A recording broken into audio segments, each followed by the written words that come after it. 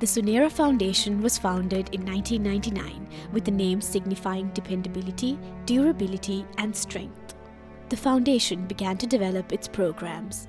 Each workshop would generate scripts and performances which were then staged locally and selected for a biannual performance for the Samanelayaya Drama Festival at the Lionel Vent, a celebration of creativity and months of hard work. For many of the performers, this was the first standing ovation they had ever received, perhaps changing the way they perceived themselves forever.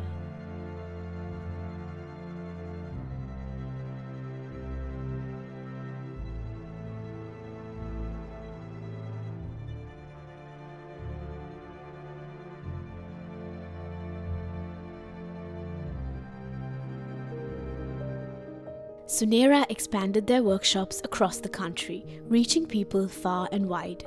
Today, the organization has 37 established workshops with a team of 40 trainers and 5,000 participants from 250 performances over the past 20 years.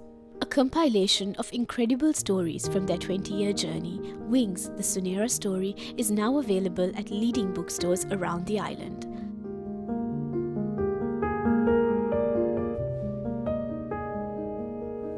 Sunethra, 20 years of the Sunera Foundation. When this started out, did you see it evolving into what it is today? Not at all. My good friend Wolfgang Stanger, who was doing work with disabled people in England, invited me to attend a workshop because he thought that he will be able to get me to work with them.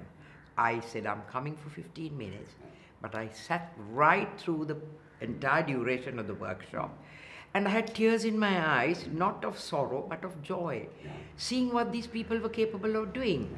So then Wolf realized that I'm hooked. So then we planned a production, and that was the very first one we did, called Butterflies Will Always Fly, and we performed it right throughout the country.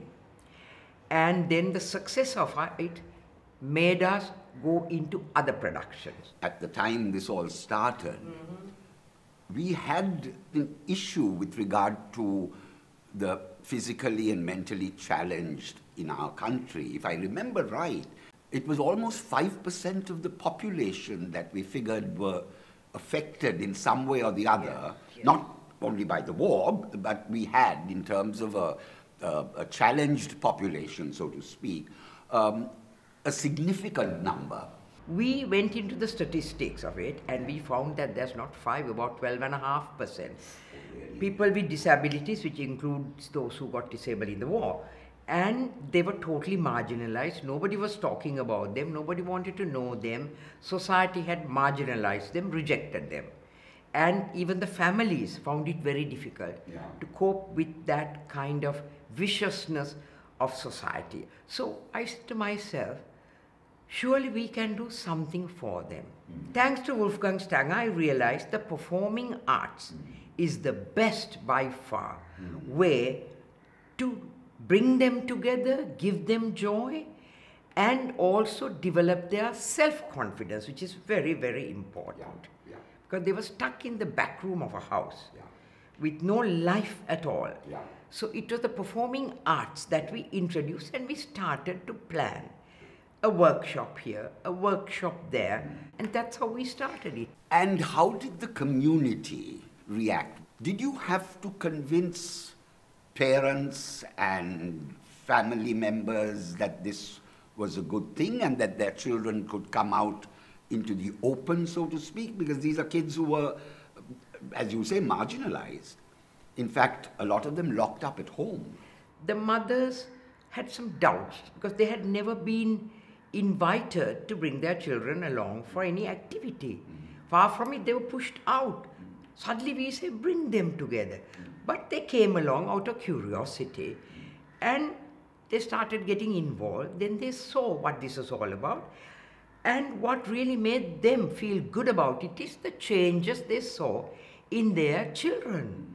The children spoke for themselves, not us. And it's amazing to see now how much they are part of the whole exercise.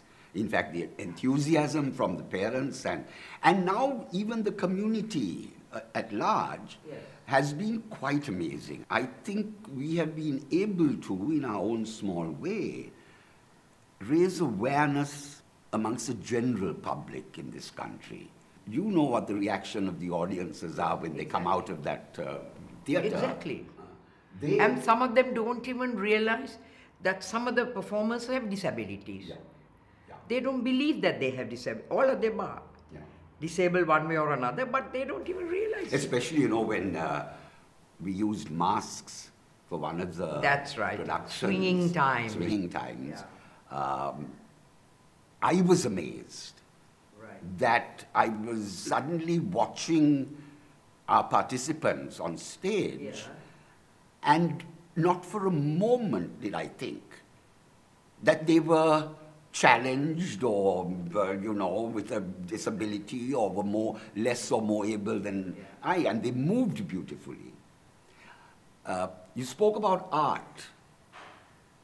That has been, without a doubt, the most effective vehicle. Oh, absolutely. After 20 years, I am convinced, beyond any doubt, that the performing arts and also art in the sense of painting, art in the sense of storybook reading, telling stories, all that is what has made these young people grow. It has clearly been a very fulfilling experience. I could never think of doing anything else now, Yeah. right? And this will go on for as long as I am physically and mentally able to work. Yeah. And touch wood, right now I am fine. And we have got a team of trainers. Without our trainers, there will be no Sunera. It is they who carry the load. Day after day, they're out in the field working with these children.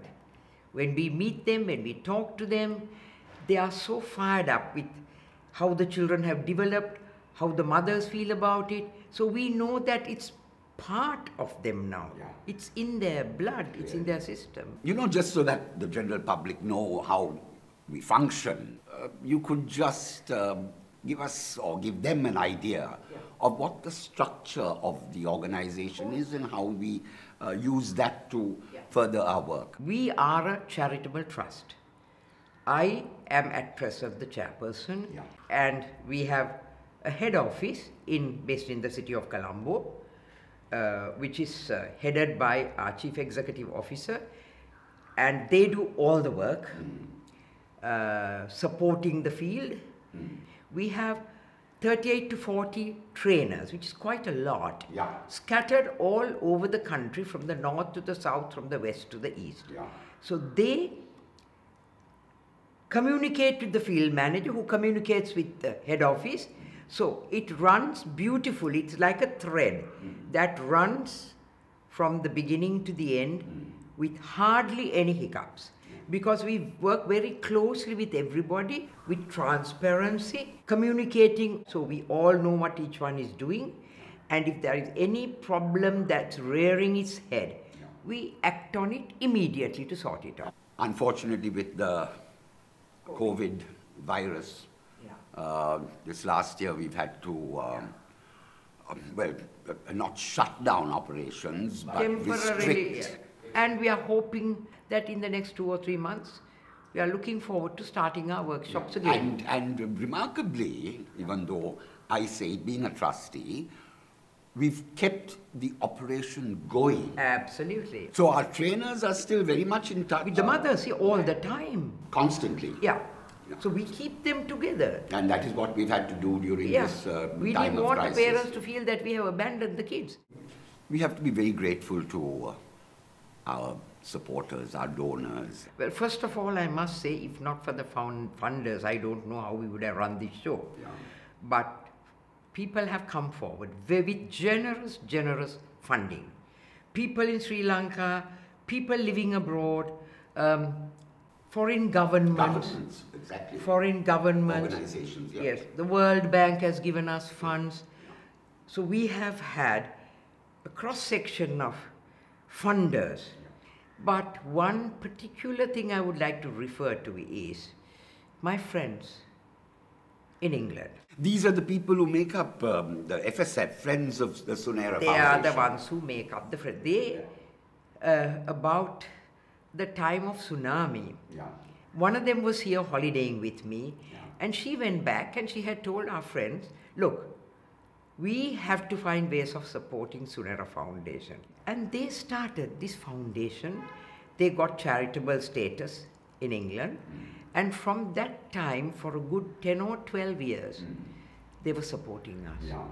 Then, of course, we have had musicians. Our good friend, Mr. Rohan de Silva. Yes, of course. Who is a musician par excellence in America. And he's completely committed to helping Sunera Foundation. So over the years, he has brought at least about 8 or 10 musicians to Sri Lanka to perform free so that we can raise funds. And so, for you personally, it has clearly been a very fulfilling experience. Oh, sure. I could never think of doing anything else now, right? And this will go on. We've got good trustees who can take it forward after me. So it's something to be very, very thankful for in a way. Thankful for is the word. Very thankful for. Well, thank you all very much for agreeing to spend part of your morning with us. Just to start it off, how come the three of you got involved with Sunera? Probably the trigger point was when Sunera brought a performance to London. And I, for one, was completely blown away by it. I mean, it was all in languages that I didn't know or understand. But that didn't matter because the power of the storyline and the moving performances conveyed to us what it was about, and it was just wonderful. And the talent of the performers. I mean, the music was unfamiliar to our ears, but the dancing, people dancing in wheelchairs and on crutches, we just found it inspiring. I mean, it was extraordinary. It was an enthralling theatrical experience. For me, I previously worked with young disabled children and their families, so I was very aware of what parents had to face and cope with, and about the low expectations that society in general has of disabled people, and the negative attitudes and the discrimination that they and their families face. I was inspired and wanted to work with Sunethra, obviously because of our friendship, our four-way friendship, but also because I'm an actress, and I believe in the power of theatre and the uses of theatre to open people's ability to express themselves, to communicate, to feel part of a community.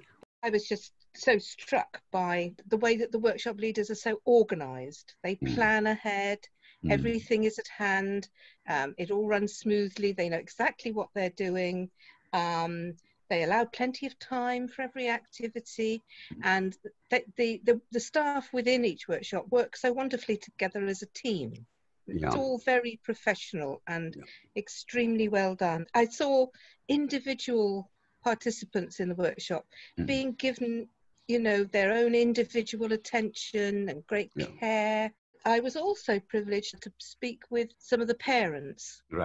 I was very moved by the way they talked about how they had felt so isolated, and that nobody understood them till they met one another. And then there was this instant recognition of what each of them was coping with and how difficult it was for them.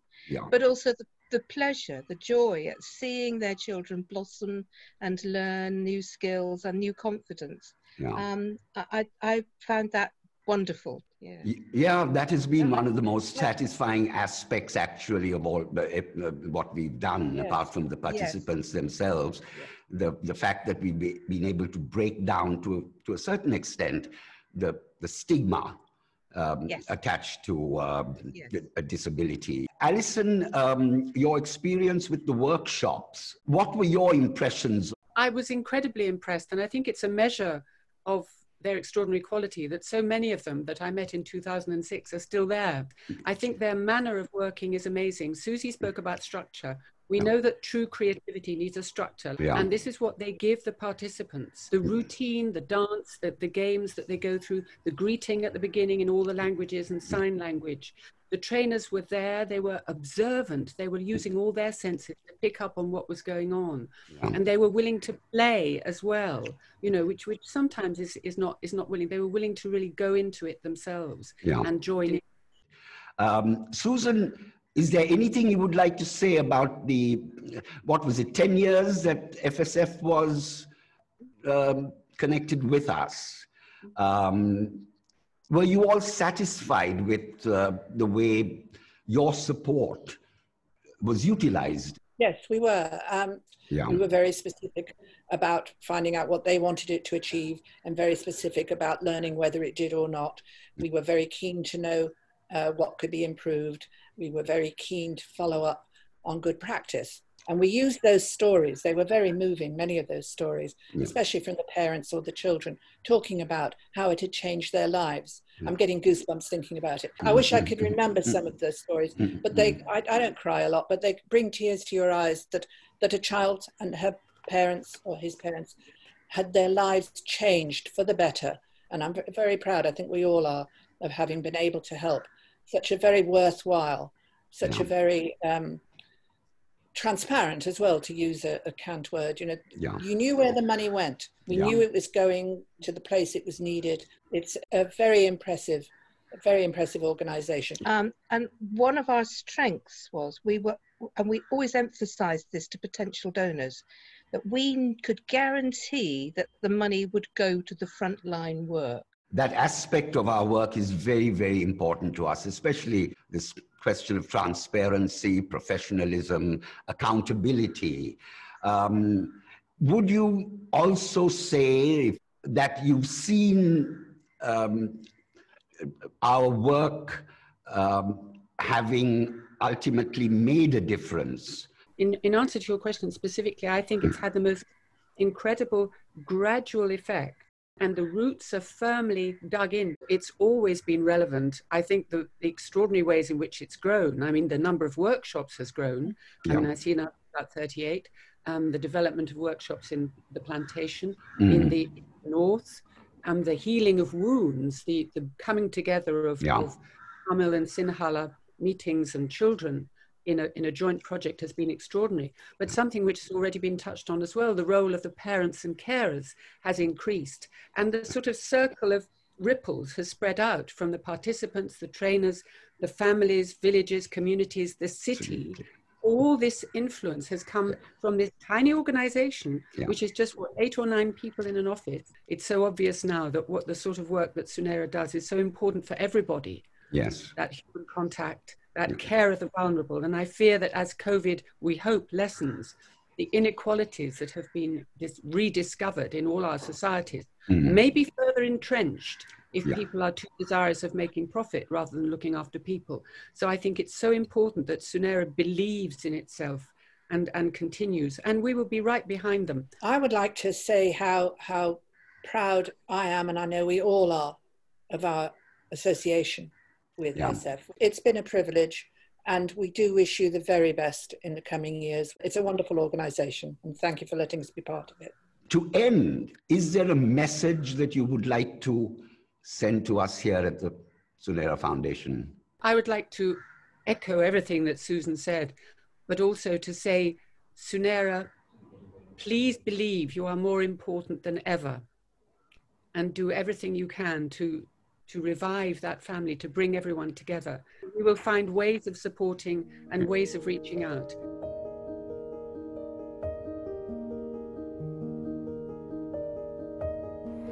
Hi, Rohan. Hi, Rohan. Hope you're keeping safe and well. Thank you so much for agreeing to be part of this interview. Your contribution and your support for Sunera has been immense. But tell me, what inspired you to get involved with Sunera and its work? So, my affiliation to Sunera began in 1997 when Miss Bandaranaike and I flew down from London to Colombo, and we were seated next to each other on a flight, and we started talking. And then she told me what this foundation was all about and mentioned about the differently abled in Sri Lanka of all ethnic backgrounds, religion. So that immediately sparked something out of me, because I am performing for the past 20 years with the greatest violinist in the world, Itzhak Perlman, who is also disabled. So this was most important for me. And I said to Sunethra, I said, I would love to do a concert for you guys. And she was so shocked.